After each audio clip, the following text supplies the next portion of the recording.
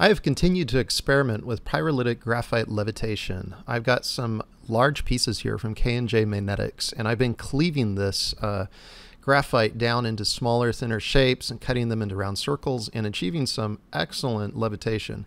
But my primary interest was in creating a fully levitating, super low current draw motor.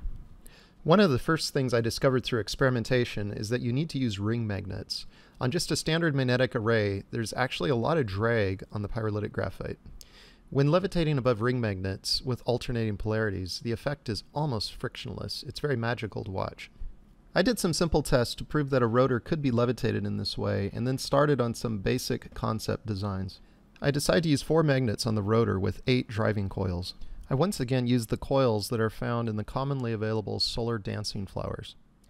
I got all the main parts 3D printing and then started testing levitating rotor configurations.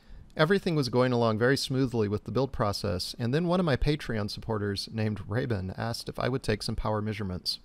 You'll notice that the microamp meter is just sitting at 0, and the millivolts in is only 40 millivolts, but the most surprising thing probably is that it was being powered off a small solar cell under this dark blue plastic box. Any more power than that and the motor would spin up, lose control, and fly out of stability.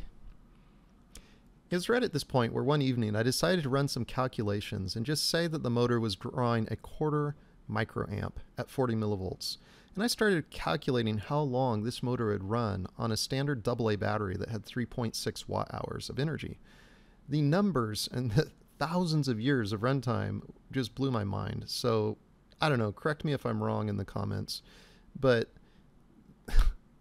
this motor is running on Tesla's last breath, folks.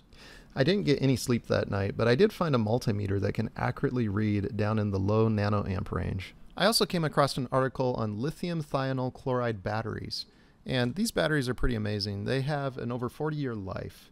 So I'll put a link to an article about those batteries in the video description. Check that out. For now, I decided to drive this motor with one of these 40-year batteries. The motor doesn't take much, so I may come up with something alternative that'll work even better, but for now, this was going to be an interesting experiment. I have 24 mega ohms worth of resistors here in series, and I've got some switches that allow me to switch to different resistance levels so that I can run the motor at different speeds. I have low, medium, and high. Here's a simple schematic for the motor, and it shows where I'm taking my power measurements. And if I did something wrong here, please correct me in the comments. I'm just an artist. I'm no way an expert in this field, but I do enjoy experimenting, and maybe this graphic will help somebody else if they want to build one of these. So here's those crazy numbers that kept me awake that night, and don't take my word for it. Calculate this up yourself, point it out if I'm wrong. You know, it's no big deal. I've been wrong many times before, but this is what I'm coming up with. So let's look at this. Now that I have a meter that can read in the nanoamp range, I can tell that this is drawing about 150 nanoamps or 1.5 microamps. The millivoltage is pretty smoothed out because of that smoothing capacitor, and it hovers right around 33 millivolts. So if I'm reading this correctly, I'm coming up with 89,880 years of runtime on 3.9 watt-hours worth of energy, which is the amount of energy in a standard AA battery. I know it's crazy. I've probably made a huge mistake somewhere, so check the numbers, correct me if I'm wrong. But that's what I'm coming up with. That's what kept me awake all that night as I tried to wrap my head around, you know, what these numbers mean and where I was messing up. But anyway, there they are. These next measurements are taken on the medium RPM mode. And you can see here that according to my calculations, we got 8,969 years at this mode. You can see the RPM significantly higher as well.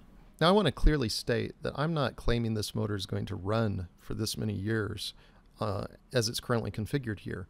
I'm just doing tests and trying to understand how long this motor would theoretically run on the amount of energy that's in a standard AA battery, which is about 3.9 watt-hours. Because this motor uses such a small amount of energy, I can probably come up with another energy harvesting power solution to power this with over the long term. And instead of a reed switch, I'm going to probably look into some sort of ferromagnetic fluid in a glass tube. I don't know, I've got some ideas to explore there, but you get the idea. I also can't help but wonder how much of an effect running this motor inside of a sealed glass vacuum would have on these numbers. Here we can see the motor running on the high RPM mode, and it's using a lot more current.